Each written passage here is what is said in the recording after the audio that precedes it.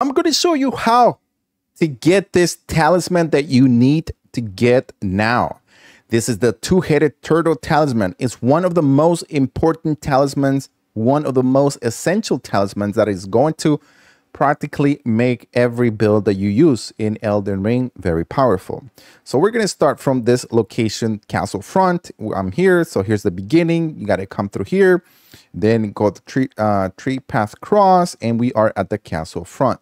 So get on your horsey, and then we're going to do some traveling right now. Now, I'm going to explain to you why this talisman is very important, and then I'll leave the rest of the gameplay to show you where exactly you can pick it up.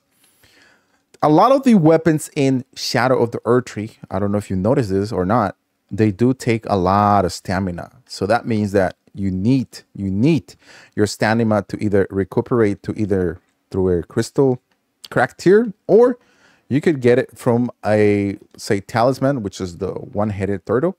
But now we have the two-headed. So we are able to use this one that is going to improve the way we're going to be able to use any build. So keep going this way, because now you're going to be able to get your stamina a lot faster than any other way. So this definitely is a must get two-headed turtle talisman. So keep going this way. So we got to do a little bit of traveling.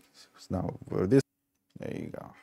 Okay, so we got to get this talisman to make every single build very powerful. Now from here, just follow the whole entire gameplay, and I will show you how you're going to be able to get this talisman. Guys, don't forget to hook me up with a like, and also don't forget to subscribe to the channel for a lot more Elden Ring guides and builds coming your way.